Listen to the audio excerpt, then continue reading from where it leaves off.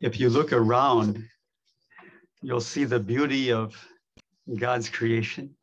Wonderful gift to us today.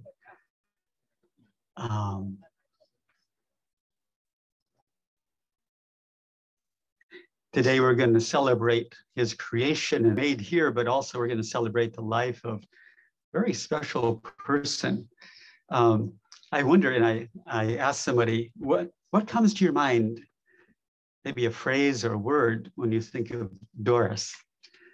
And they told me, and I just had to remember a conversation with Dohms just the other day when we talked about how Doris lived. And I think about how she dressed. It was impeccable. Each day she would clothe herself with compassion and kindness and humility and gentleness and patience. And then she'd also add a garment called forgiveness. Somebody told me today that she's just such a forgiving person. And then putting on the larger overgarment of love, Colossians chapter 3. That's how she dressed. I wonder what comes to your mind when you think of her today. We have many memories to share today. There is going to be an open mic at one point, and there are some people who are going to share, and then you will have an opportunity, if you'd like, to talk about a memory of Doris in your own life for like a minute or two, and we'd love to hear from you. So just announcing that ahead of time so you can think about it. Today we're going to look at the life of Doris. We'll see that she had an open home, a resilient life, and a loving heart. And so glad you've come this afternoon. And I'd like to take a moment to just invite God's presence in a felt way to be here. Would you bow with me?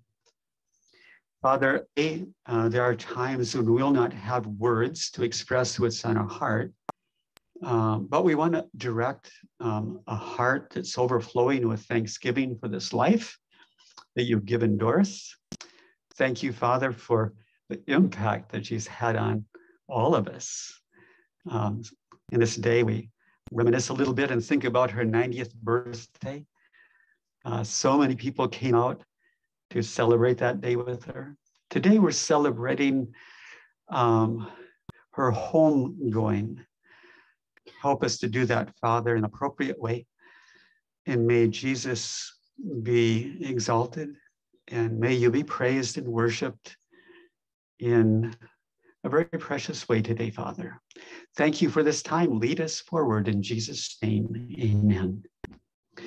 One way to go forward right now would be to sing a hymn that was very precious to Doris, and Larry is going to come and help us to do that.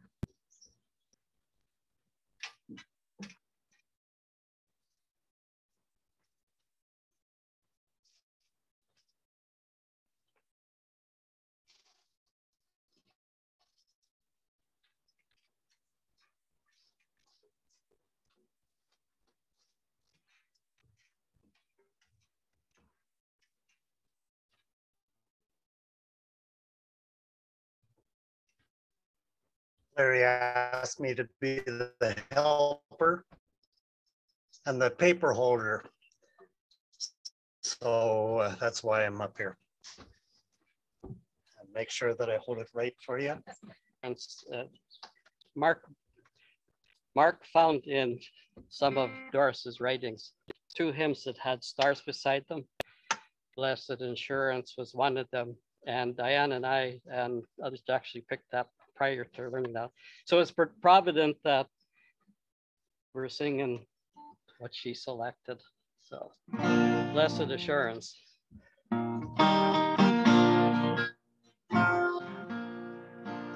Blessed assurance, Jesus is mine. Oh, what a foretaste thine. Heir of salvation, purchase of God, born of his spirit, washed in his blood. This is my story, this is my song, praising my Savior all the day long. This is my story, this is my song, praising my Savior all the day long. Perfect submission, perfect delight, visions of rapture, numbers on my side, angels descending, rain from above, echoes of mercy, whispers of love. This is my story, this is my song, praising my Savior all the day long. This is my story, this is my song, praising my Savior all the day long. Perfect submission, all is at rest. I and my Savior are happy and blessed, watching and waiting, looking above, filled with his goodness, lost in his love. This is my story, this is my song, praising my Savior all the day long. This is my story, this is my song, praising my Savior all the day long. Praising my Savior all the day long.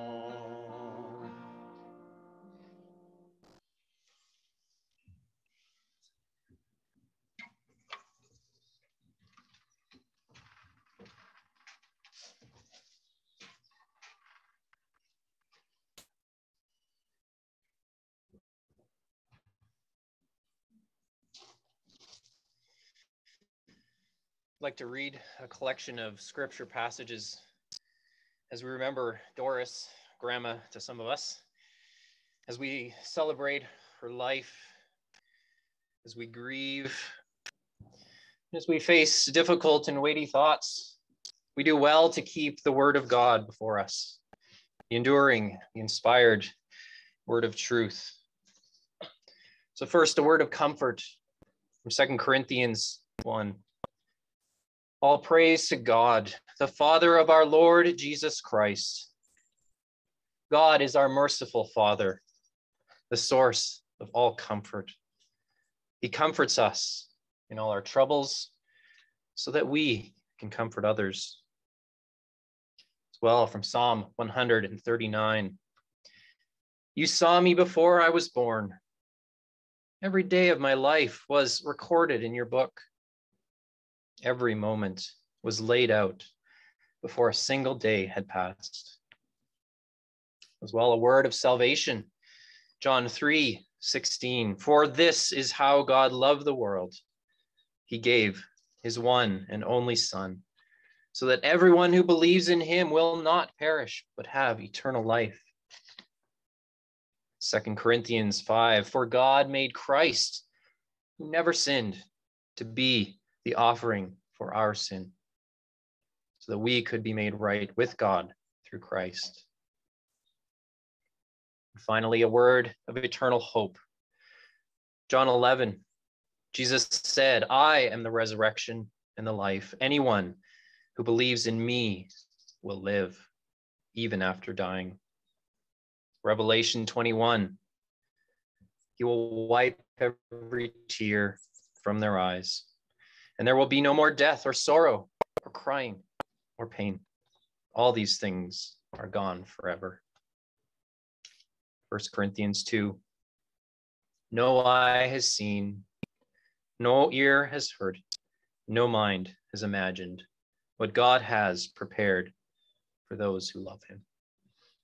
Amen.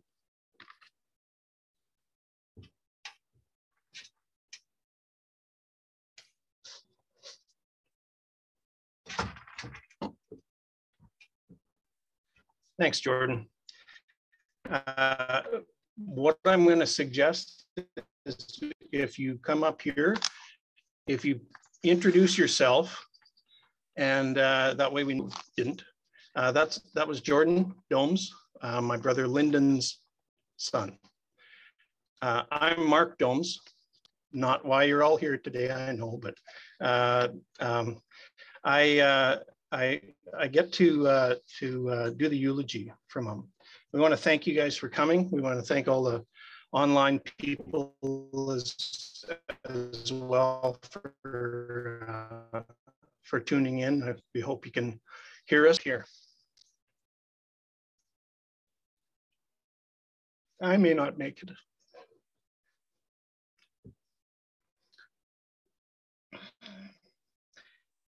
She loved the acreage. She loved the fall colors and the harvest time. She'd love to share this day with you too.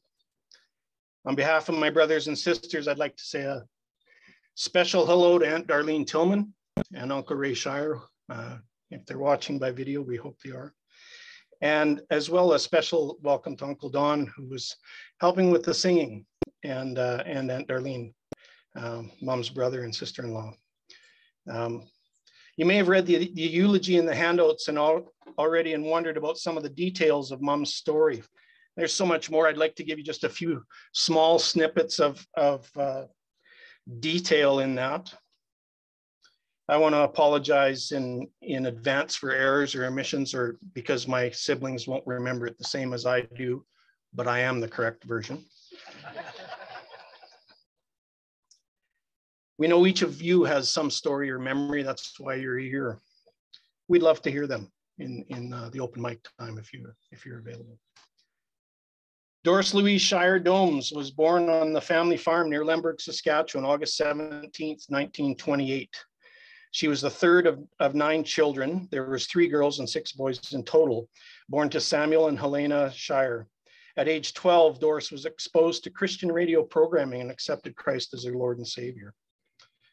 Helena Shire came from a Baptist background. Her father was a lay preacher, and Grandma Shire was a big influence on her children's spiritual journeys.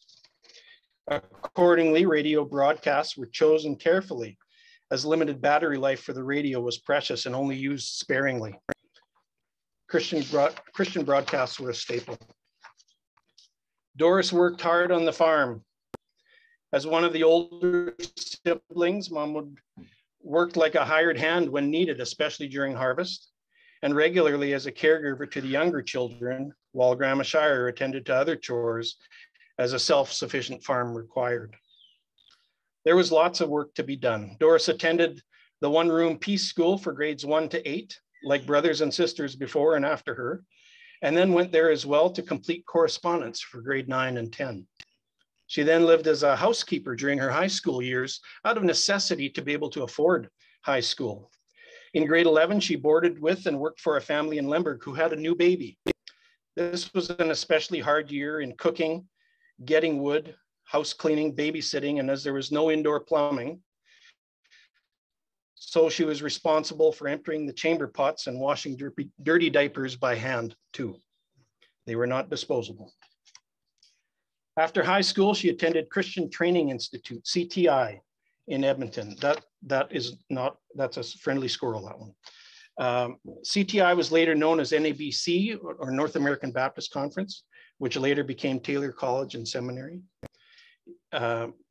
She then went on to normal school, or Teachers College, in Moose Jaw, Saskatchewan. Mom would usually add Teachers College after saying normal school, and added the caveat, so my kids. From 1949 to 1951, Doris taught grades 1 through 8 and 9-10 by correspondence in one-room schoolhouses in Saskatchewan, not too far from where she was raised. A one-room schoolhouse was typically built in the corner of a section of land not near any towns or cities. These places had the schoolroom as well as small living quarters for the teacher. Generally, they're not equipped with any extras like running water or automatic central heating. The teacher was responsible to make it viable. I'm guessing that a lot of the teachers for these schools came from farming backgrounds like Mom, and had the skills to be self-sufficient.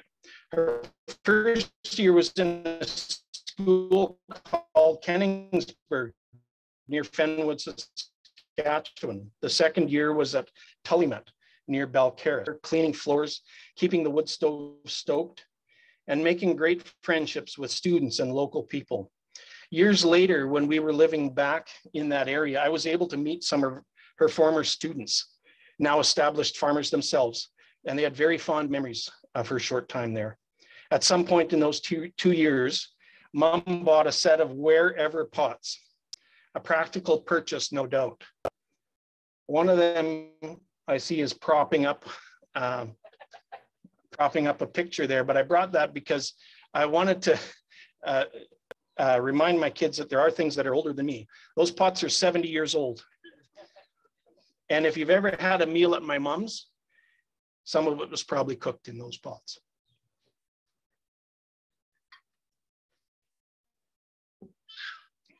She married Elmer John Dohms on August 1st, 1951. The wedding was at the Shire family farm near Lemberg and was outside behind the house there.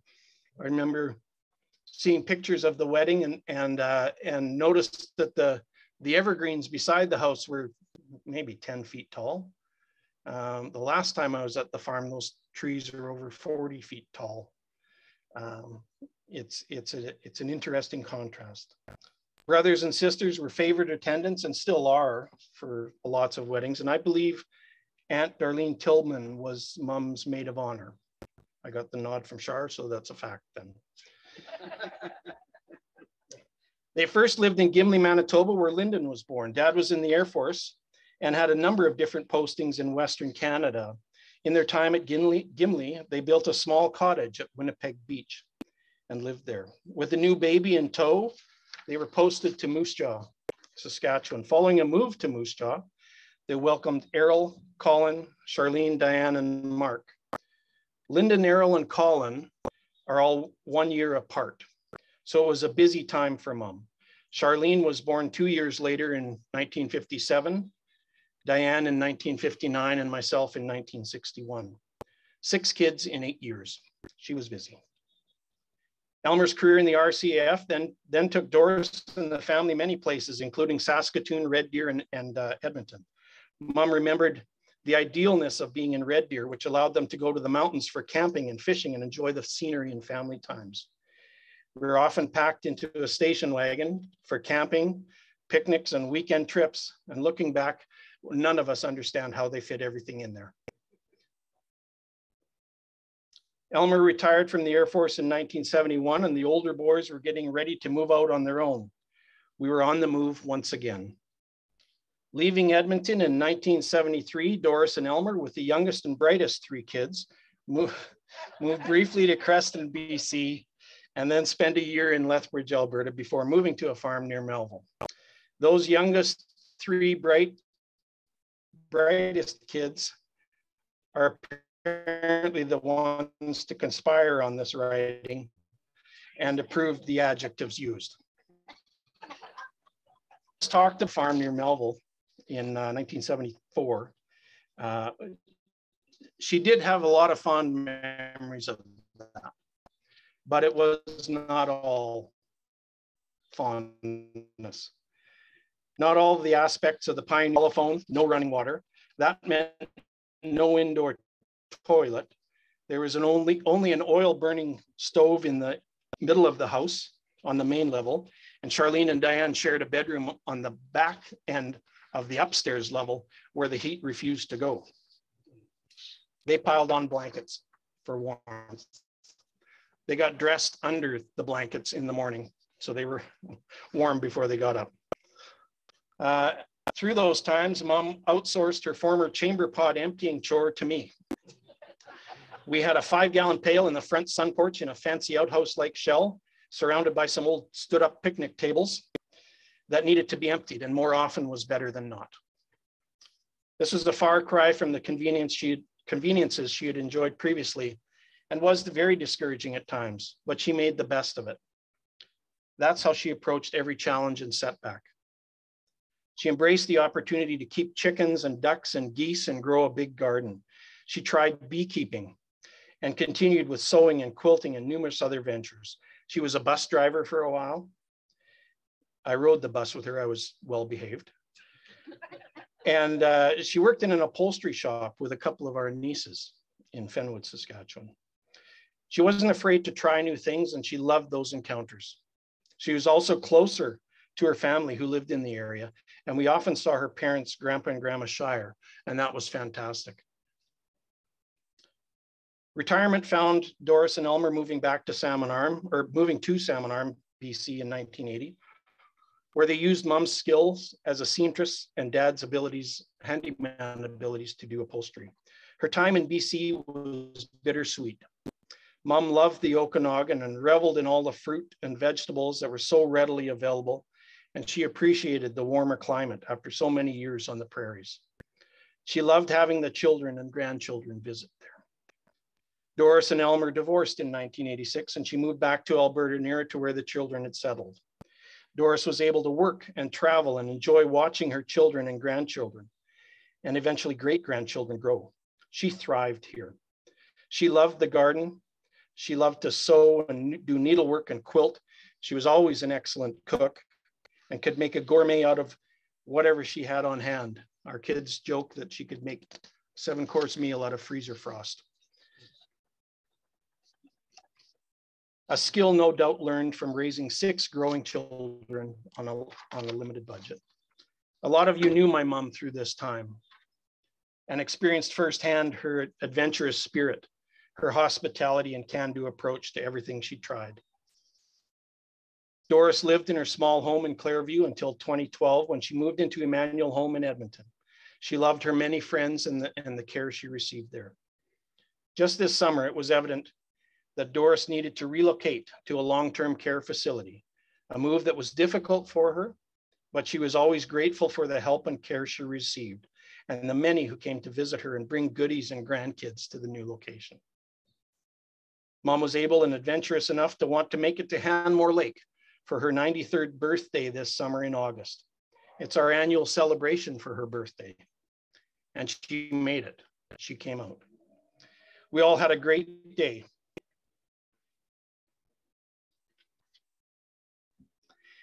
And watching her laugh and greet people and clap in joy for her grandchildren.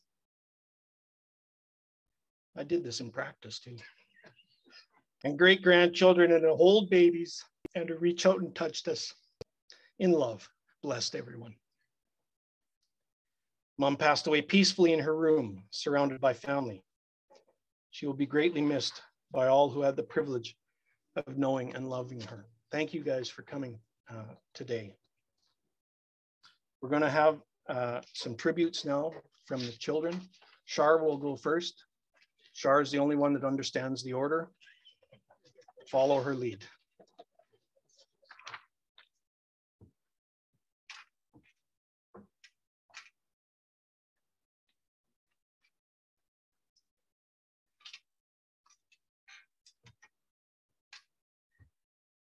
I got my backup.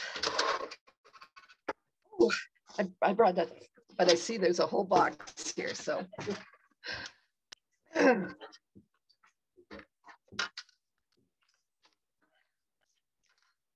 Doris Louise Dohms were her given names. Not very many people called her by those names. Aunt Doris, for sure. I called her Mom. Many called her Grandma. Some of them were Dohms wannabes. Gramsies, Grams, and even Queen Bee. Dear family and friends, thank you so much for loving my mom and being such an important part of her life. Thank you for continuing to show that love today by sharing this time with us, either in person here in this beautiful setting or virtually as we honor her life and the legacy that she's left behind in our hearts. Thank you for all the prayers, the warm, kind messages and emails, delicious meals, beautiful flowers, sharing your memories. Thank you for crying and laughing, and often at the same time with us. You've been such an encouragement. I had the joy and privilege of spending lots of time with my mom, and it was really, really hard choosing just a few memories to share today. Today, you're going to hear, hopefully, from a number of people that will add their memories to mine, which I'm sure are going to make you smile and nod as they resonate with the memories that you have. I want to read Colossians 3, verses 12 to 14 from the Message. Pastor Dan was attending the Fort Alliance Church a number of years ago, and he was using this in a Mother's Day service and asked a few of us if we could speak to a character trait regarding our mom. And so I was one of the people chosen.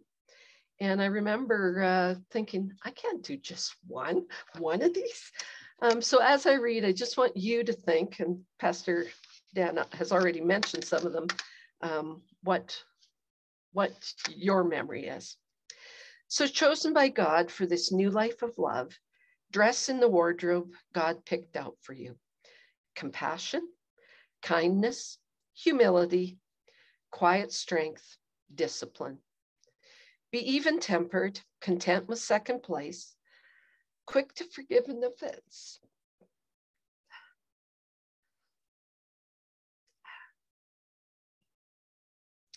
Forgive as quickly and completely as the Master forgave you. And regardless of what you put on, wear love. It's your basic all-purpose garment. Never be without it. And just like all those years ago, I think I could share examples of each of those traits. Mom cared deeply for people. She was always kind and humble, disciplined, and I saw many examples of her quiet and incredible strength through the years. She didn't have a temper. She seldom took offense. She forgave quickly and completely, and boy, did she wear love. I'm going to get back to that love in a second, but my mom was so proud of us, proud of you guys. But I was really proud of her too. So many ways. So just a few of them I'd like to tell you about. The glasses, we might as well lose those. Her resilience. Many moves and life changes, and some of them were pretty challenging and not at all easy. You wouldn't hear her complain or make a fuss. She just picked up and adjusted with grace. Her resourcefulness. How many times did I see her take a little and make it enough? Or maybe even way more than enough. As a kid, she could take the oddest assortment of leftovers or odds and ends from the fridge and make a delicious meal. Maybe it was a soup, maybe what she called goulash. The same with her sewing skills. I remember, hopefully I was really young because this sounds really selfish. I really wanted a new dress one year for a Christmas program the next day. And she took the little time that I'm sure she had. And I remember going to bed, seeing her working on my dress. Voila. The next morning, the finished product was waiting for me. No mention of how late she'd had to stay up to make that happen. She modeled being open to learning throughout her whole life. I was just talking with my friend JJ about, how much life changed for her. And she grew up long before Google and YouTube to answer all our questions and show us how to do something. She figured things out. But when computers and internet and iPads came along, she embraced them too. She loved being able to communicate with family and friends by email, messaging, Facebook, etc. She banked online. I only did the things that required a branch visit. She loved looking up recipes, following politics, and even self-diagnosing various things and things. Some of those I had to you know, kind of talk her down on it. I was called, which is very amusing, if there was some glitch on her iPad, because Mark's not an Apple person, so because she could not be without her connection to friends, family, and what was happening in the world. Her humility. My mom always put people first. She downplayed her own accomplishments, and she always shone the light on others. Her way with people. Today, you're going to hear examples of how mom made her kids, grandkids, great-grands, family, and friends feel. By association, she loved those people that we loved. And some of you are here because you first met her through one of us, and she embraced you. My dear friend Brenda and I met in university in the early 80s. Over time, our moms met and became good friends as well. I have so many happy memories of Brenda and Billy coming down from Calgary and Mom and I heading up from Edmonton to meet at Montana's in Red Deer for a lengthy lunch. I want to tell you that she didn't limit that caring to only those who were close to her. Whether it was the staff when she moved into Emmanuel home that cared for her so wonderfully, or if I had took her to an appointment, or she was being cared for, it didn't matter if it was the ER or whatever, she always made a point of asking for and calling people by name. That really impressed me, that importance, and I'm proud of that. She showed interest in people and let them know she was thankful for their care. My mom loved deeply.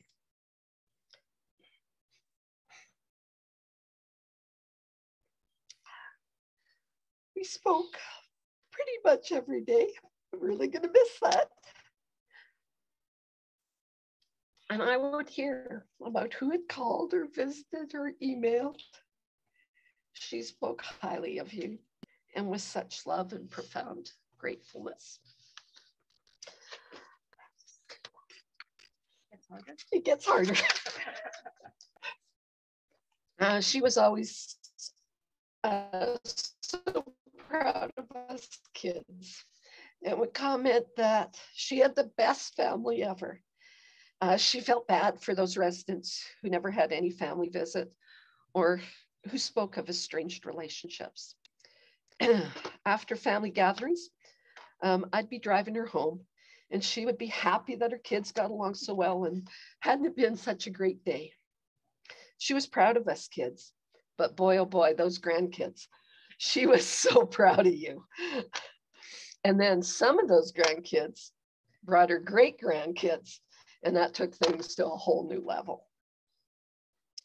Some of my favorite photos of her are of her meeting those precious great grands and holding out her arms to receive them. Make sure you take a look at the slideshow.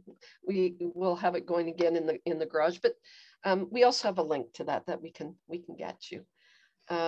Because her love and joy with people and those great grands just radiates in so many of those photos.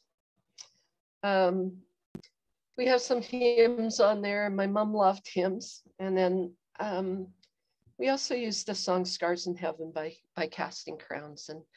And for me, that's really resonated this week. It's a lot of those words that I feel deeply. I miss her, but I'm so happy her pain is done. I'm going to let others talk about how they felt her love and how she had that knack of making a person feel so amazing and special. And I hope I'm going to be able to finish with a personal story. Let's wipe those eyes so I can read.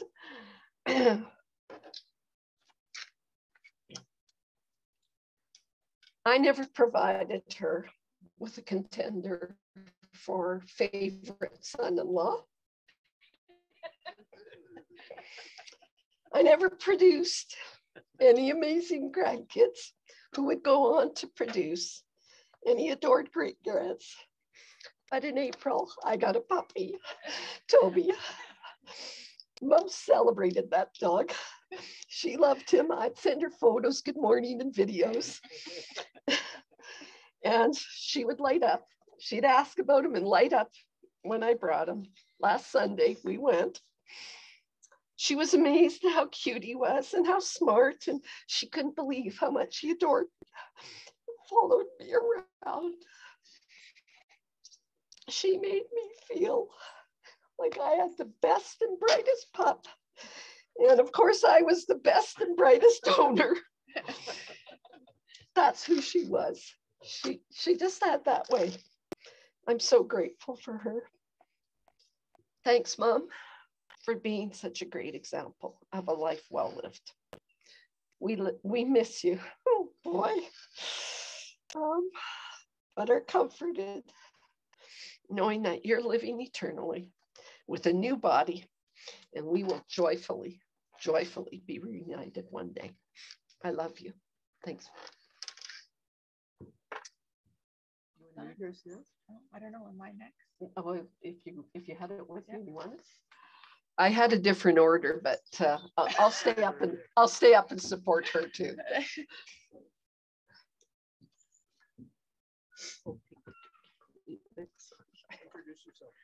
Oh, I'm Roxanne. My dad is Errol. So I'm reading a tribute from Leah, Uncle Lyndon's daughter. She's in the States and not able to be here today, but it speaks from my heart as well. So this is first person from Leah. I wanted to write out a tribute to my dearest grandma, coming from her dearest and most favored grandchild. At least that's how she always made me feel every time I visited. Albeit we know that Grams had that special skill of loving each of her kids and grandkids as if each were her most favorite, her most beloved, and most prized of all. We can all say we're each grandma's favorite. She was able to remember the little details of our little lives in such a way that made you realize she didn't just hear you, but she listened. She really listened. And she didn't just listen, she cared, supported, and gave of her time. How did the best cook, the best gardener, the best quilter, the best hugger, and the best cheerleader continue to be so humble all of her life? With a dismissive wave of her hand and a chuckle, we can all hear it right now, she would rebuff compliments directed towards her as if being expert level on all accounts was such a minor thing. Oh, so true. It was evident from a young age that everyone outside the family wanted to adopt her as their very own grandma, and it's easy to see why. As the gardener she was, she carefully nurtured those small seeds of graces and virtue from a young age, which made them grow to such lasting resilience and strength even in her later years. She was resplendent with the beauty of her character. She also took care to weed out bitterness, which easily takes root, and instead fertilized the gifts and graces which would most benefit her family and loved ones over the years. Her children and grandchildren and great-grandchildren do indeed rise up and call her blessed. And I feel inordinately blessed to be able to share in her remarkable and grace-filled life. Many women do noble things, but you surpass them all. Proverbs 31.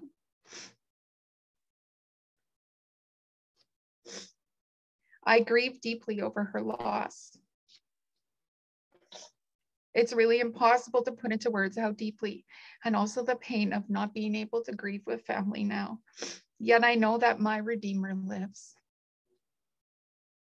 and we will both meet together in heaven and revel in the eternal joys of communion with him, without the pain and suffering she endured in her life. Her gain is our earthly loss until we are reunited again. Love to you all, from Leah.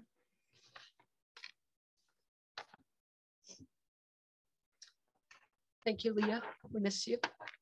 Colin, I'm going to call you next.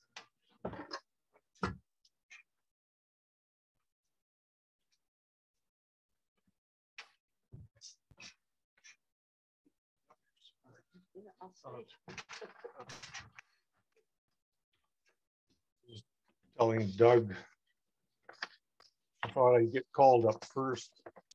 I wasn't in on the planning meeting, but yeah, so then I realized first is good. You're done. No, it's just another evidence of not being the brightest. Yeah. Well, I didn't dress in a suit,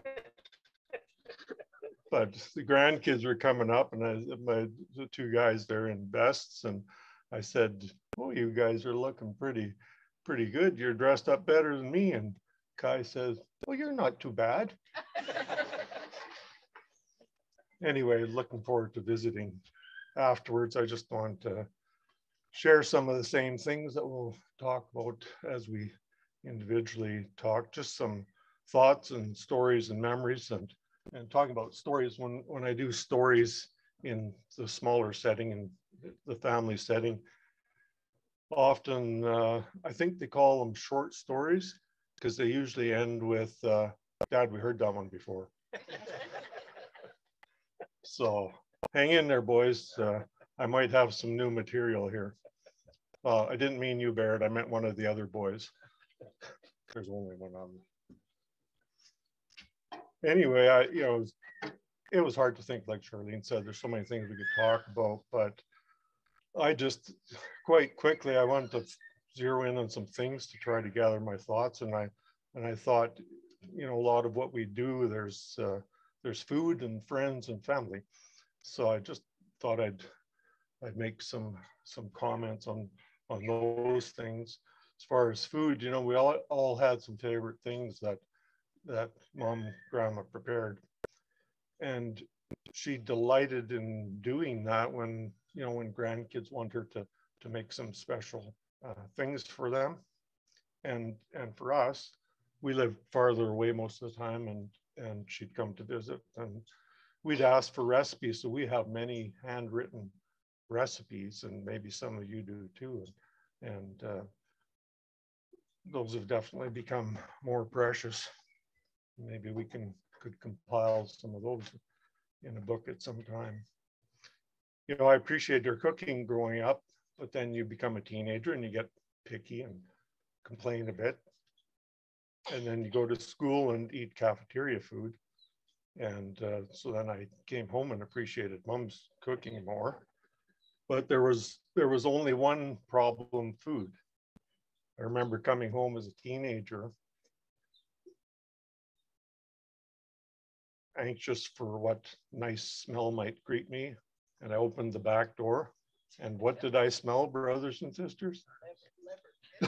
Oh, good. Well, there's more than one problem food, apparently. I like liver. It was turnips. That's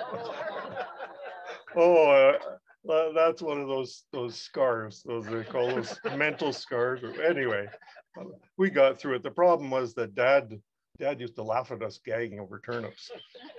And then he tried selling it to us as by calling them Saskatchewan bananas. Dad never did well in sales, especially not turnip sales. So recently I started making bone broth this year. And I remembered I actually sent some, and I think Mom tried it. It was beef bone broth. So, we were doing beef this year, and I was doing beef bone broth. Then I got a chicken not too long ago and deboned that. And I thought, oh, I can make chicken broth. So I'm making chicken broth, and is that ever good? You're getting old when you get excited about bone broth. But then I remembered when I was younger, going into the fridge and seeing a tray, a meat tray or something, a package that, you know, I'm a kid going in looking for something good to eat, and I pulled the package out. It was chicken feet. And I said, Mom, what would you be doing with chicken feet? And I forget what she said, how she was preparing that or whatever. I didn't stick around for it. Well, now I find out that chicken feet really enhance your bone broth. So now I'm 65 years old and I'm starting to buy chicken feet. But those are the kind of things that, you know, the next time I would have talked to Mom, I would talk about those kind of things and just enjoy that. You know, she would laugh about that and enjoy those things. And then talking about friends, Char and I were talking, and maybe Mom had said to some of you at times too, that you know, we did some moving, and so you're leaving friends behind, and it's difficult. But she said, everywhere I moved, I always made better friends. But thinking about it this week, pardon me, I realized she didn't find better friends. She became a better friend.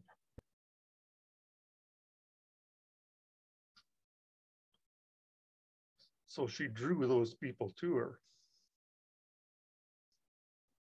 And the other thing I thought about when we talk to people about friendship, we say, you know, if you want friends, you need to act friendly. You need to act like you care about people or act interested.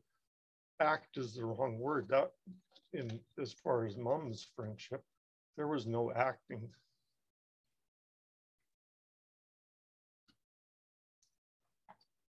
She really did care. She really was interested and made people feel special.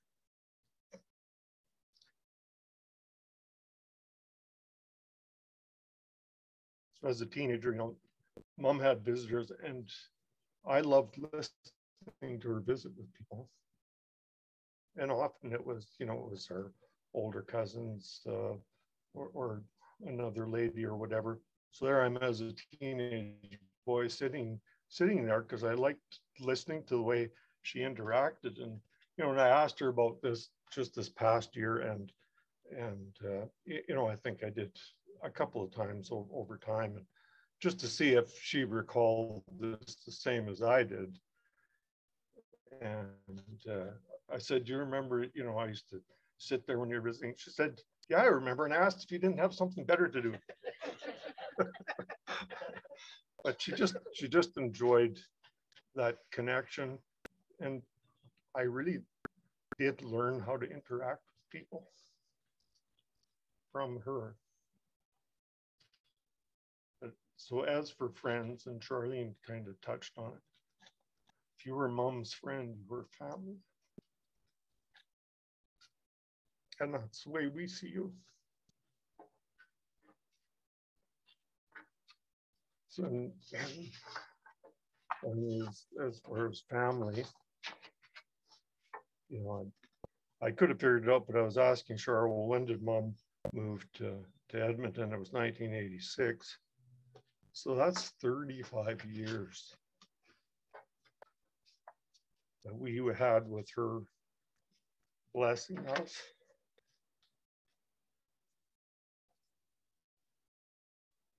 And us blessing her. And she would often ask us, because we lived farther away, she'd ask, well, when are you guys moving closer? And I think it was in the first years that she was back in Edmonton here. So she was just enjoying it so much, having family close. And she said, I just feel like a mother and wanting to gather all my children.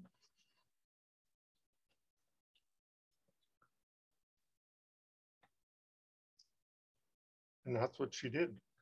She drew people in, drew them together.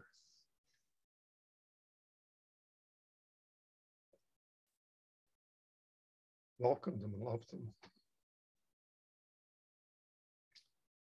Charlene mentioned too about the pictures, and there are many pictures that depict that, and the one that had an impact on me recently was her 90th birthday, and I was there, and Eldon and Annette came, and I think she didn't know they were coming, and I think I was right there when the picture was taken, and I think there were a few because Charlene shared another one.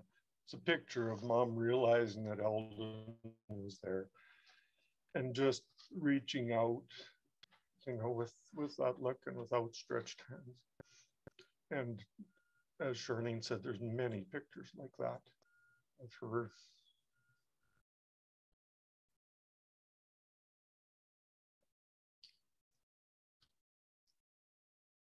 And that's the picture I want to remember.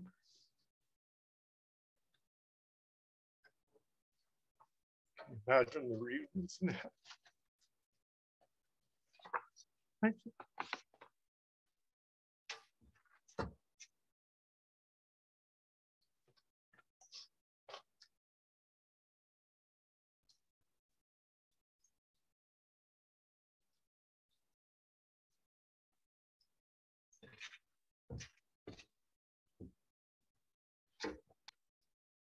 I think most of you here know me. I'm Errol. I was the second son, not the favorite son. I was the second son, but yeah, Mom was definitely good at making every one of you feel special.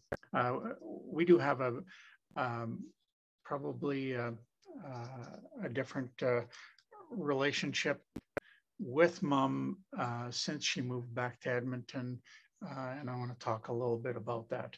But before I do begin my tribute to Mom, many of you know what we do here as an organization. We take care of kids.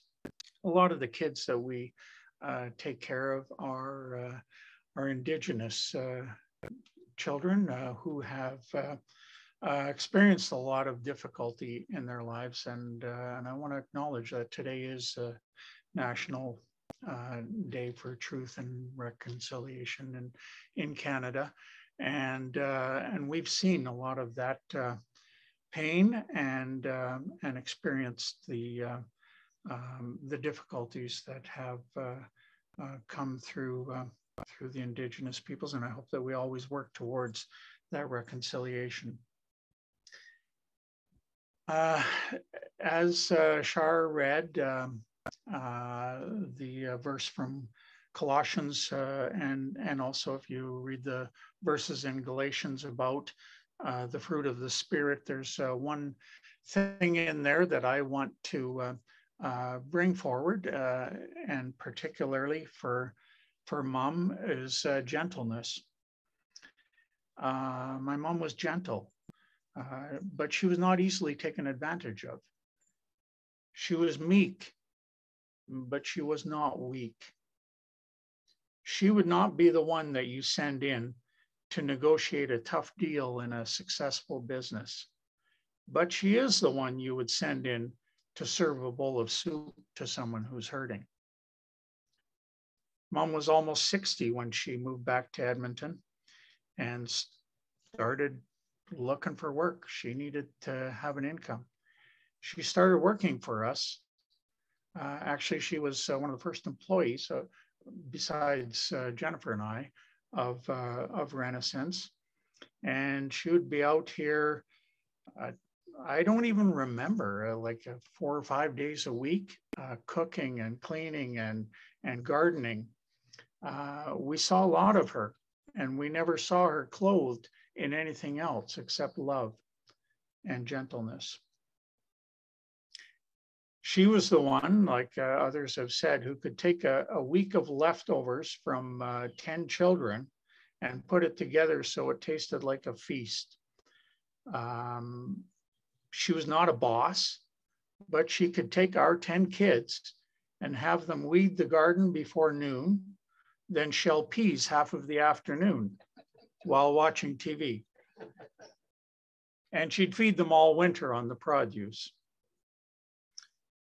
Mom was a very special relationship that we had with Mom, and the privilege and some of my siblings also shared in some of that, was she loved to go on holidays with us. I remember several of them, but particularly one trip that we took with the kids to Florida. We were gone for a month, and we drove for a week down to Florida. She was sitting in the passenger seat with the atlas open on her lap and telling us exactly which turn to take, and she loved every minute of it, except for that migraine she had when we got into New Orleans. That was the only time that I saw her down. And then she would ride on those Disneyland roller coasters and stand in line with her grandchildren and pretend that she enjoyed it. And she made it look pretty real. She was never a burden on our adventures. She was never a burden on us. She was always positive and contributing in any way she could. And Mom treated all the kids in our house just like she treats all of you. They were special, and she loved them, and she treated them well. We have lots of memories of Mom, and we're going to carry those with us in our hearts. We're going to think of things now and then. I was sitting there thinking, this isn't real. You know, she's going to come around the corner any minute now and say surprise or something like that. But she has gone on, and we're extremely sad for our loss. And we're going to continue to grieve for a long time. We're going to see a picture, and we're going to think of something that she did, and it's going to hurt. It's going to hurt. But Mom was looking forward to the time where she could leave that body of hers that was failing, and she could go and be with her brother.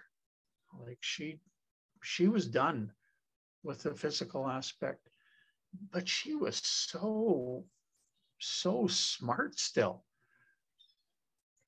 Like I could only hope that I'm a quarter of that, and certainly in things like politics, I couldn't carry a conversation on with her. But yeah, we're sad for our loss, but we're happy for Mom's gain. And she's in the presence of the Lord, who clothed her with compassion, kindness, humility, gentleness, patience, and love. This is her legacy. That's our legacy, because she's touched all of us. Thank you.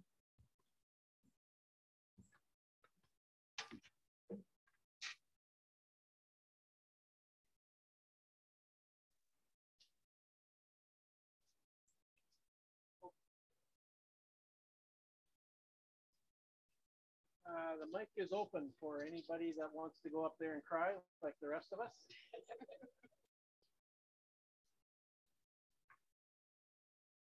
Hold on.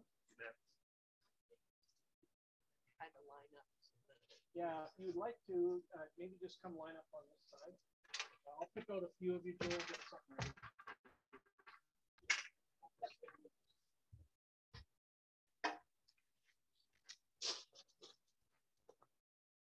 I was up quite early this morning. Thought I better put together some notes and read, because otherwise I may not get through some things. I grew up as the younger brother of Doris. And when you're 84, you can say you are younger than someone. That's quite something to be able to say. As I was growing up as part of a busy family, farming family of 9 kids, my sister Doris very much played the role of mother to us younger 3 siblings. Doris was the first one in our family to finish high school. She then was a strong influence in determining that the 3 of us, younger ones, would finish high school. When I was in Cairnport High School, Doris was just starting a young family in nearby Moose Jaw. I remember many visits there on weekends and the fresh baked cinnamon rolls and cookies. I also remember her ability to draw out and keep track of how my life was going. She was always the encourager. Many times I think back to her early role of mothering in my life as a child. Many times I saw her kids as siblings, not as nieces and nephews who would call me Uncle Don. The Dohms and Barron families were interrelated many times over, with several Dohms Barron couplings. So when I married Darlene Barron, that connection to Doris became much closer. Recently, I received a phone call from her old friend and cousin by marriage, Helen. Helen recalled many stories of their friendship and bond as cousins and best friends. She recalled one very difficult day when a combine broke down during harvest time and she was sent to get a new part from nearby Melville. When she got home late that evening, Doris had arrived earlier and had supper on the table for all of them. Small and thoughtful things that Doris was sensitive to endeared her to so many. Helen had many stories of their common interests and shared difficult life experiences.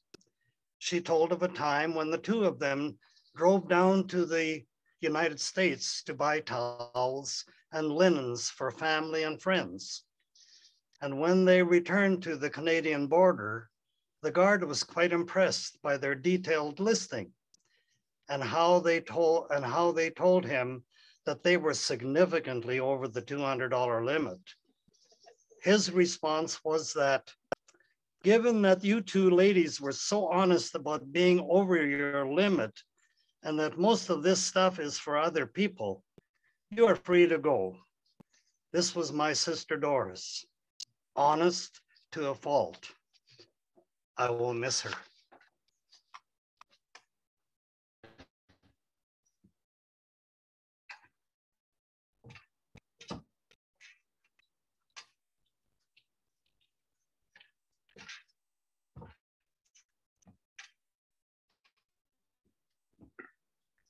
My name is Glenn Johnson, and my wife is Leila, and we've had the privilege of knowing the Dohms family for many, many years.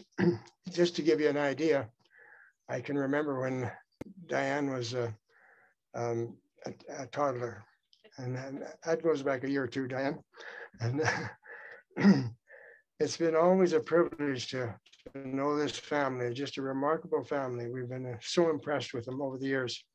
A verse of scripture that comes to me when I think of Doris is, whatsoever thy hand findest to do, do with all thy might. And Doris did that. She believed firmly in that and lived it out. We talked about upholstering. She did some upholstering for us. It was a real fine job, but the upholstering stood up, and we still have those chairs she upholstered. The material is starting to wear a bit, but she didn't make the material. And whenever you were invited for a meal, as has been mentioned before, it was a treat. You never forgot the food. It was just delicious. I can imagine Doris today, probably right now, teaching some of those angels how to make apple strudel, and you had to roll the crust thin and then you had to throw it up in the air. And I never got the full significance of that, but the results in the food was so delicious that it had to work. The method was worth it. Yes, we have a lot of fine memories of Doris. She was a prime example of a mother and a leader. She has 6 great examples today that have carried out her teaching, and we just appreciate that. The Lord bless all of you. Amen.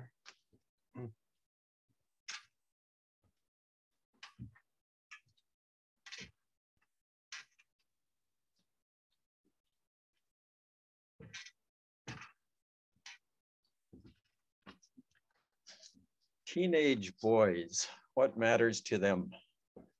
Let me see. Motorcycles, hockey, good food.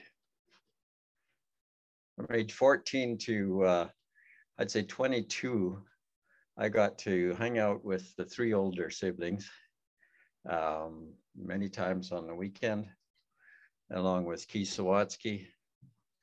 We were rabble rousers.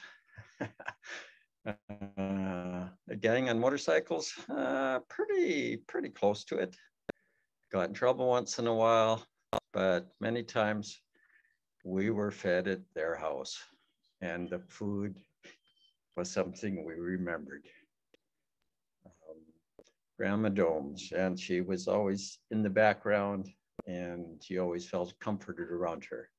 And again, I just, as we got to know, I got married, and as Val became good friends with Charlene, we got to see her more and more often as well. So we just so much appreciated her friendship and support. And yes, she adopted many in her own mind. Yes, thank you.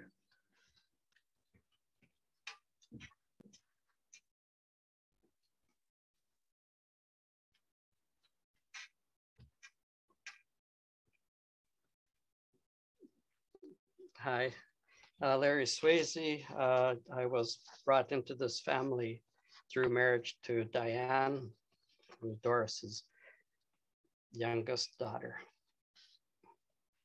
This is by way of my son, Eric. Let's pass that tribute. In 1992, when Eric was in grade 4, Diane started working and was not able to be home for lunches. That's by way of what he has to say. So this is Eric's memory. One of my fondest memories of Grandma is the time I spent over at her house during elementary school for lunches and after school, enjoying good food and watching Teddy Ruxpin on TV.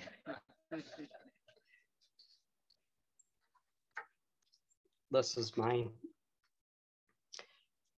I first met Doris in 1979, and by the end of that year, she became my mother-in-law. In the early 80s, she was living in Salmon Arm, BC, and Diane and I were down there for a visit. To me, my relationship to Doris at that time was very one-sided when it came to conversation.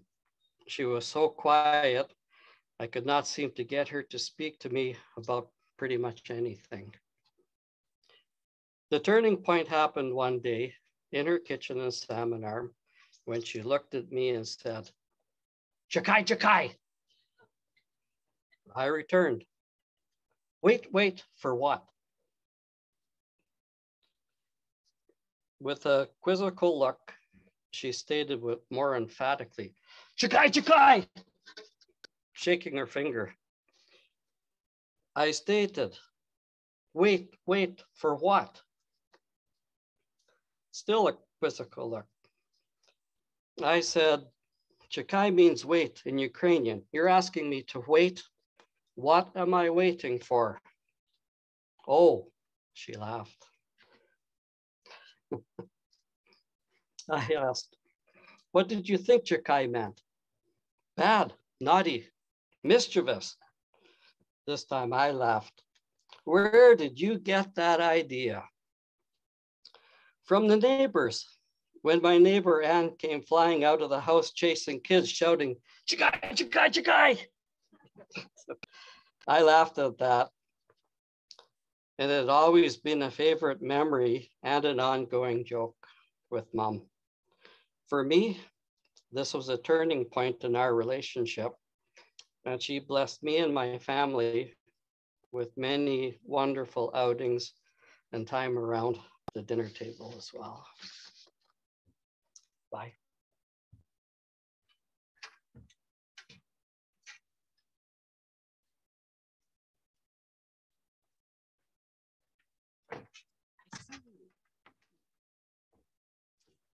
My name is Carol Sarnicki, and I met Grandma when I started working for Jennifer and Errol, and I took her job. As far as she was concerned, I took her job, and I said, "No, I didn't take your job. You gave me your job." And yeah, she taught me a lot, and we've had some really good times. She came traveling with us, and I think that was right after she turned 70. Right? And we went on our very first road trip in Jennifer's Bonnieville. We almost got killed by a sod truck, and we got our ears pierced. That was kind of fun. I think that was that trip. And oh, I had everything in my head, and now it's gone. But one thing, we used to go up to the cabin quilting, and I think Shar was here that one time that Grandma was up there with us, and we had quilted all day, and then we watched a movie, and it was getting a little late, like 11 o'clock, maybe 11:30, you know, and Grandma gets up and she goes into she says, "I'm going into the washroom now, and when I come out, it better be bedtime." So I came back to work the next Monday or whatever, and I told Errol this story about Grandma with her finger, "You better be," and he gets, and I thought it was really funny. So I was kind of, you know, telling him a joke and stuff. She says, "Oh no, I remember that finger very well." I think it was this one. No. She didn't know it had a different. Well, I only saw that finger. Okay. Speaking of maybe the little off-colored of Grandma, the one time that I was telling, and I don't know what we were talking about. We must have been talking about babies or whatever. And she says, "You know, that first baby can come anytime, but all the rest take 9 months." And that's one thing that I'll always remember about Grandma. And then I wanted Leanne to come up and tell this story, but she wouldn't.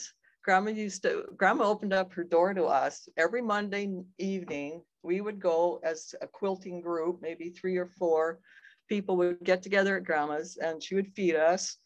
And then we would quilt. And of course, she had the lettuce out of her garden, right? And she had cleaned it, you know, it was. And anyways, our friend Leanne, who slugs is one of the things that like really grosses her out as a slug, right? So I'm watching Leanne, and she's kind of fingering her lettuce around a little bit, you know, and trying not to, you know, and she had a slug on her plate. So when Grandma actually saw it, she says, "Oh, you're the one who found it." So that was pretty funny too. So yeah, I had a lot of good times with Grandma. She came up with me to our cross stitch weekend up at Barkerville, and we got a flat tire that one time going into we were just outside Prince George, and so I said, "Grandma, get the book out of the glove box, and stand, you know, where I'm going to lift up the trunk, you know, and pretend I'm getting the whatever, all the stuff you need to change a tire." And here's Grandma out there with her little book, you know, looking like we have to figure out how to do this. So, and of course, like 5 minutes later, a nice fellow stopped and changed our tire for us. It was all a scam, but it worked. So yeah, that was I used her, of course, yeah. But yeah, she taught me a lot cooking, and yeah, we had a good time.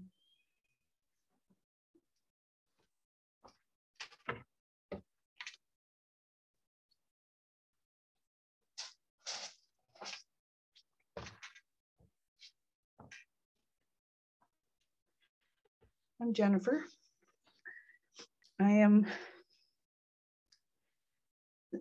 She was the best mother-in-law ever. But she was my mom. And I was young when I got married, didn't know very much, thought I did. And then Errol and I started to have a lot of kids. And that woman taught me about life and what it meant to be a servant. I don't come anywhere near what she was. But for all the years that she spent in our home, I was privileged to watch her. And she helped me raise my kids. She never interfered. There was only once I remember I was in a confrontation with a child, and she walked by and she said, "Don't give in." She just kept on going. But she was just a support. And when I think of her as the most beautiful servant that God ever gave this earth, that I was able to experience living with her. And I just want to say thank you to her. And for all the things she taught me, and how she showed just love to everyone, the kids we took care of. She was just the most beautiful person. And we're all going to really miss her.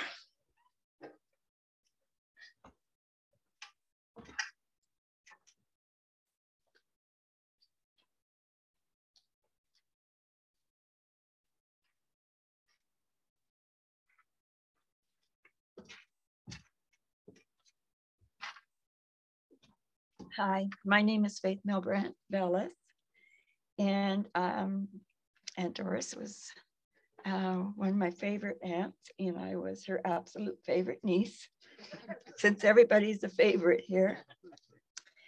I am the daughter of Darlene, which was Mom's, Aunt Doris was Mom's older sister, and so she gave me just a quick write-up of some memories of her sister, and I'm just going to read that to you. Mom wrote here that she got to know Doris really well when the family stayed with us for 6 weeks on the farm.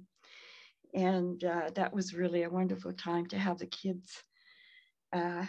6 kids moved in with us. There was only Bev and I at that time. So when 6 kids moved in, and Aunt Doris for those 6 weeks, and the 3 oldest, Lyndon and Colin and Errol, actually went to school with us for those 6 weeks. So it was a wonderful time, and a really a good memory. And Mom and Aunt Doris, they spent their time just sewing up a storm. They were sewing up clothes, and that's one thing that they seem to enjoy doing together. Mom wrote that Doris introduced her to piece quilting, and Mom's made many quilts since then. It seemed like once she got introduced to a new craft, my mom just took off with it, and now she's living an independent living, and she's still making quilts. She tells me that she's on her last quilt, but then there's always some scraps, so then we always have to add more to that. So it's ongoing. She told me not long ago that she was going to go to table runners now, so she's going to change it up a bit. Doris also got me started on Hardinger embroidery, resulting in a lot of table runners and tablecloths and other pieces. Those are the things that a big sister teaches her younger sister, and my mom really embraced all of that. Mom wrote, "I will always be grateful for the many lessons I learned from her but the sewing, be it the sewing, quilting, harding, cooking, and baking. And Doris was, like many of you have said, that she was someone that just inspired you and encouraged you if you were wanting to take on something new. And I know Mom and Aunt Doris got along very well when they were doing some kind of crafting or when they were making something together. They're both very good cooks. Mom wrote that she was a very quiet and loving lady, and she's going to miss her a lot. Unfortunately, Mom couldn't be here because she couldn't travel today, but she's certainly here with all of you in spirit. And she says, goodbye, Doris, and rest in peace. Love, your sister, Darlene.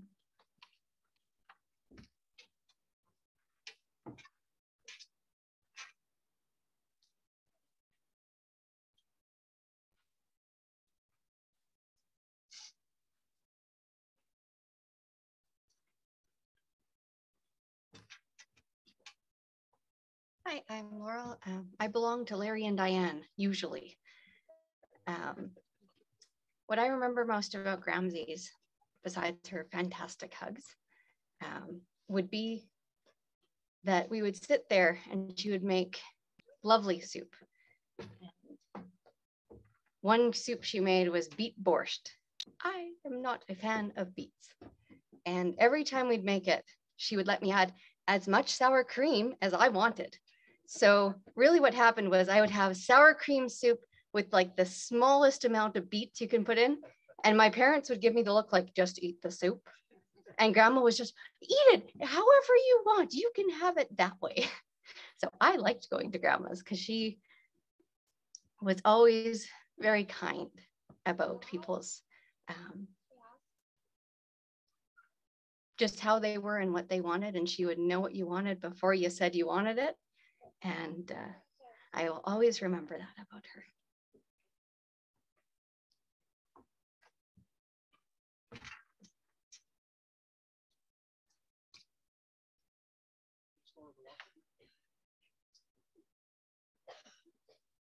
He asked me that because he's a little bit worried. Not always the briefest of people. But I'll try to be brief. I drew the picture down there because I wasn't gonna say something. I thought that the picture was a way to say some of the things that Grandma meant to me and to us. If you look closely at the picture, you'll see the background is just a whole bunch of little squares or whatever. And in my mind, as I look out at all the people here and all the people who aren't here, who are connected with Grandma, those are all the pieces of her life, the way that she touched all of us in a lot of ways. And much has been made about the way that Grandma always could make you feel like the only person in the world when she had her hands like this and she was looking at you and, ooh, Byron, right? Because she just loved you so hard. And in a lot of ways, actually, I was thinking about it. And I remember at Grandpa's funeral, I remember saying something to the effect like one of the legacies Grandpa gave us is a sense of wonder at the creation and the way that things worked in the world. And I think when I think about Grandma and her legacy, it's so hard to put it, but it's almost as though she would invite you to let her love you. She had, the definition of grace, the biblical definition of grace is unmerited favor, and that she had so much of that, and it was just waiting for the next person to cross in front of her. And among that legacy, I see that in her kids, my aunts and uncles, my parents, in Auntie Shar, the way that she loves. She gave you that. So anyway, another legacy that Grandma, I see that she left is, I'm so fascinated, and I see this as a heritage with her kids and grandkids also, is her attention to detail and her meticulous ability to draw beauty out of the finest crafting of things. And that's another reason why I drew a picture, because I felt like that's partially from her, because she had such, like, she just, I don't know, I guess I just said it, her attention to detail, but that connected with the beauty of things and the ability to use her hands and her mind and her heart to create was just so special. And I think that she's given all of us, because I've heard the stories, pieces of that. So yeah, I mean, God's lucky he's got her, and we'll see you again, Grandma.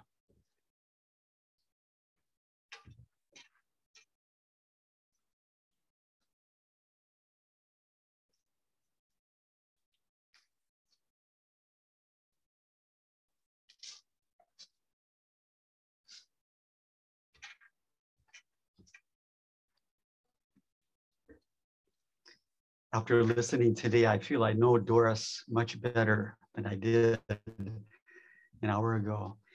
The Bible says in Proverbs that the kindness of a person makes them desirable.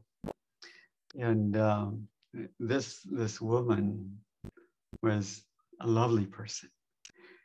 And you know, as I was looking at some of the things that she had crafted and made, I was just kind of overwhelmed with her skill. This is just breathtaking to look at some of this stuff. And as I was looking at this stuff, I saw a picture over here of Doris with a little dog, Toby, right? Well, you know, Linda and I wanted to be part of the Dohms family so much that we bought Toby's brother. So Finley and Toby have puppy play dates. I think your mom met Finley, right? Yeah. So Linda and I are part of the family.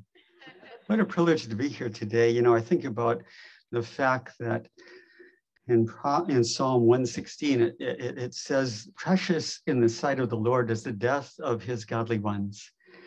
And God does cherish the moment that a person that Jesus died for and received him enters into heaven. It's a precious moment. And today is an awesome day, an awesome time. This woman that brought 6 children into the world, 16 grandchildren, right? Are all of those real grandchildren, or are some of those wannabes? I'm not sure. But it seems like everybody wanted to be one to call her grandma, right? Well, you know, she showed that she had an open home. The Bible commands us to live out a life of hospitality, and she really did. She embraced an open home. In fact, there's 3 things that I just want to leave with today. The first one was that she was a person with an open home. She moved a lot, but wherever she moved, her home was open to people. She had good friends. She made many friends as she moved around the country, but you know, a lot of that was because she was friendly. A person who has friends must show themselves to be friendly. And so she was friendly towards people. She had good friends. Wherever she went, she made new friends. But wherever she lived, her home was open and full of hospitality. I hear that she made a mean pot of soup. Anytime there was somebody who'd be coming over, they knew that they had had something to eat that they would really like. And she would receive you into her home and even into her kitchen with a smile. She had an open home. She loved to cook for people and sew for people. She was a good mentor, and she was willing to share her skills and her knowledge with others. She worked hard. She had 6 kids. She had to work hard. But you know, the Bible, in the words of Jesus, he said, the greatest among you will be your servant. We're talking about in the ultimate service, a servant here in human form. Jesus was the ultimate one, but boy, she really patterned her life after Jesus. She was a servant, and I can see why so many wanted to call her grandma. She had an open home. She had a resilient life as well. She moved to a farm The family told me about this the other day. The farm where they had no indoor plumbing and no phone. It was quite a life, but she had a resilient life. She made it work. And she reminds me of what Paul wrote about as he spoke of himself in Philippians chapter 4. He says, I know what it is to be in need. I know what it is to have plenty.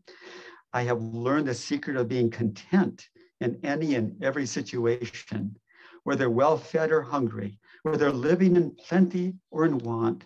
I can do all this through him who gives me strength. And I love the way that she had a resilient life.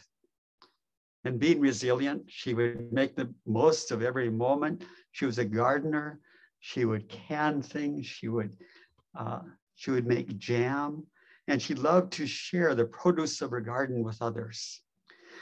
But she also loved the master gardener, Jesus Christ, who said, I am the vine and you are the branches.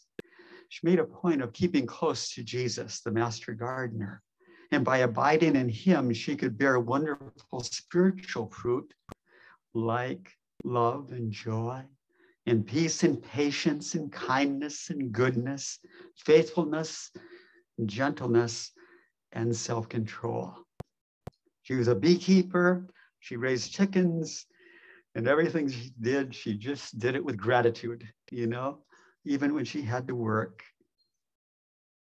I will praise the Lord deep down inside me. I will praise him. I will praise him because his name is holy. I will praise the Lord. I won't forget anything he does for me. Psalm 103. That was Doris. But finally, she had a loving heart. A loving heart, not just a resilient life, not an open home only, but she had a loving heart. She loved to celebrate the lives of others, especially grandkids. She had the tongue of a disciple, that she could uplift the weary one with a word. And after listening to what people have said today, it really seemed like she took the advice of this one Christian leader who said every person that he met, he would take the first 30 seconds and he would add value to their life. That was really her. She would add value to the lives of the person that she was talking to. Probably the most important person to her in her life at that moment was the person standing in front of her. She lived an Ephesians 4:29 life. Do not let any unwholesome talk come out of your mouths, but only what is helpful for the building up of others according to their needs, that it may benefit those who hear. She moved a lot.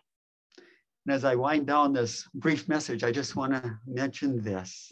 She moved a lot, and Jesus knew what it was to move. He made the greatest move from heaven to a broken world. He had no place to lay his head. He said, foxes have holes and birds have nests, but the Son of Man has no place to lay his head. He understood Doris's life. And he knew that her life on this earth, even though it was 93 years, it would be just like a vapor, is short. Eternity is long, life is short. And she knew that her life was coming to a close. She longed to have that permanent home in heaven. We all long to have a place to call home forever, and God offers us that place. One author has said that we were made for a person, that's Jesus, and we were made for a place, and that place is called heaven. In my Father's house are many rooms. If it were not so, I would have told you, Jesus said, I'm going to prepare a place for you. For those who know Jesus, death is not an eerie journey to an unknown destination. Believers are assured that there is a place that Jesus referred to as my Father's house. There would be a room for them in that house. The Greek word for rooms means to abide or to remain and refers to something not temporary but permanent. Our place here is not permanent, and we're headed to a place that is everlasting. When Jesus said that there are many rooms in his Father's house, and he's going there to prepare a place for us, he's drawing on a very familiar image. In those days, it was customary for travelers to send someone ahead to find lodging and to make arrangements in a distant city that they were traveling to. You couldn't use Siri and you couldn't use Google Maps, but you could send somebody ahead to make those preparations. Well, Jesus said, I'll be that one. I'll be that one. He has gone before us to prepare a place for us in heaven. All the arrangements have been made for those who have put their full faith and trust in Jesus Christ. Oh boy, what a day. I just want to invite you. There are some kids here, and there's people of all ages here, but maybe there's one person who would say, I'm not quite sure if I'd be joining Grandma in heaven. But you know, what a better day than this. I mean, is there a better day than this to make sure? To take that step today and just open your heart and say, Jesus, I may not know a lot about you, but from what I know, you came to be my Savior, and I'm going to embrace you today because I can't make it on my own. I need a Savior. Would you embrace him? Just tell him in your heart that you're opening it to him. Tell him to come in and take over. It's interesting that Jesus has prepared a room for us, a room for him, or a room for us, even though there was no room for him when he was born on earth. Despite the fact that he is rejected by our world, Jesus invites us into his. And Jesus said that there's a place for those who believe in him. In fact, he left in order to get some rooms ready for those who would trust and love him. We're all searching for a home, and part of our problem is that most of us are too tied to this place in this world. We often feel that this place is the land of the living, and that when we die, we pass into the land of the dead. Nothing could be further from the truth.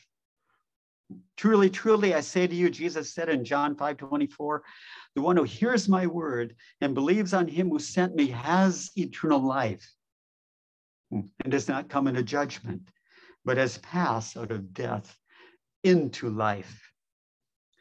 Therefore, being always of good courage and knowing that while we are at home in the body, we are absent from the Lord. For we walk by faith, not by sight. But we are of good courage and prefer rather to be absent from the body and to be at home with the Lord. Therefore, we also have as our ambition, whether at home or absent, to be pleasing to him. Right now, Grandma Doris is no longer walking by faith. She's walking by sight. One day we hope to join her. But in the meantime, we're reminded that Doris took her gift of life from God and endeavored to please him by practicing an open home, a resilient life, and a loving heart. How might we learn from her life today?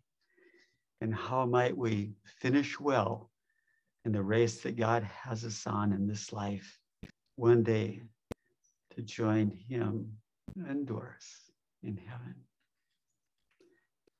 Well, God bless you. It's been a very special day. There's been so many things said of her. This is a day that I will never forget. Neither will you. We're going to close our service, our time together now. And I just want to take a moment to pray with you. And then we're going to invite Errol to come. And he's going to tell us a little bit about what comes next. We do have a lunch. There are memorabilia and some slide memories in the garage here. You're welcome to take a step into there when we're finished here. But before Errol comes, let me pray with you. Father, thank you for this time. Thank you that we've been able to remember a life well lived. It's been a delightful day in a delightful environment. We're just reminded that you have opened your hand and you have satisfied the desire of every living thing. And we are so blessed to be able to look up and say, God, you are our God. We love you. We thank you for Doris, for her life, and for her whole family and the friends who are here. And as we close our time, we just want to invite the peace of God, which surpasses all understanding, all human understanding. May that peace guard our hearts and minds in Christ Jesus, now and forevermore. Amen. Amen. Errol, will you come?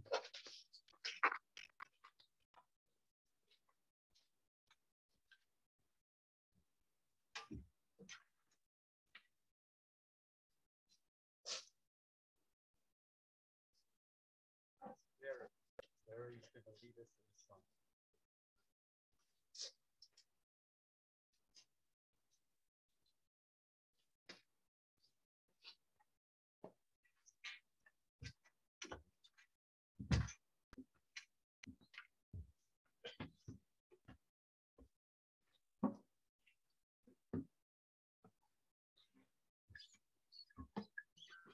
Because he lives.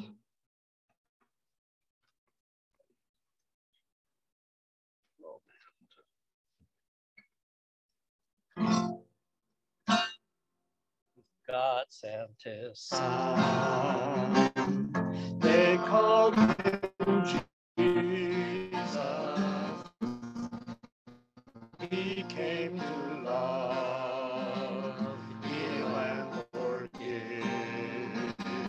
He lived and died to buy my pardon. An empty grave is there to prove my Savior lives. Because he lives, I can face tomorrow. Because he lives, all fear is gone. Because I know he holds the future, and life is worth the living just because he lives. How sweet to hold a newborn baby and feel the pride and joy he gives. But greater still, there's calm assurance.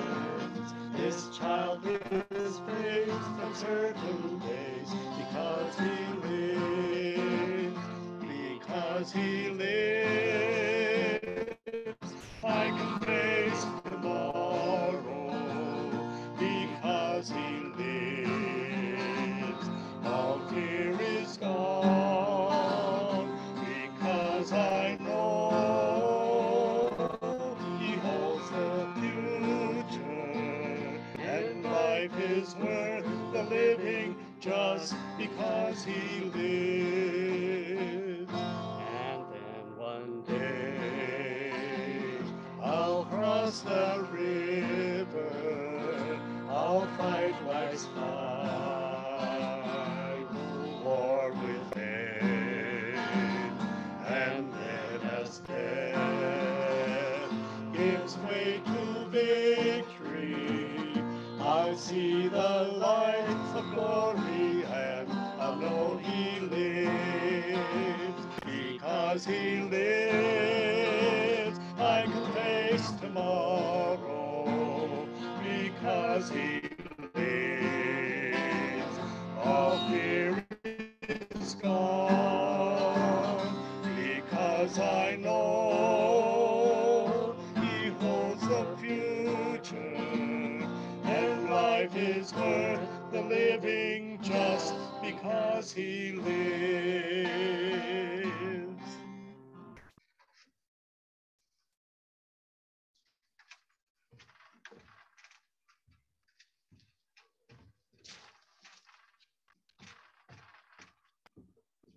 Okay, there is going to be a luncheon. So a couple things around that. We're going to ask you if you're going to partake. We've got some ladies have put the stuff out. You'll go around the house to the front door, go in the front door, and then you'll come through there and they'll direct you and grab food there and come out this way. There's going to be drinks here, pop and juice and water, and there's going to be coffee out. I know some of you are shaking because you need a coffee. Oh, there it is. Good timing, Brenda. And there is hand sanitizer in a lot of places. For those people who are watching on Zoom, wave. Okay, they haven't had an opportunity to see all of you yet. There's some people way at the back there. Okay, and all the way over this way. All right. Thank you so much for all of you for coming. And Dan, you were going to be, you've already said everything that you're going to say. All right. Thank you again. Oh yeah, there's some things out there. Okay, don't forget to watch the slide presentation. Look at some of the photo albums and stuff in there. Don't take any of that home. You do not have permission unless you talk to Diane or Charlene. They know what's going on.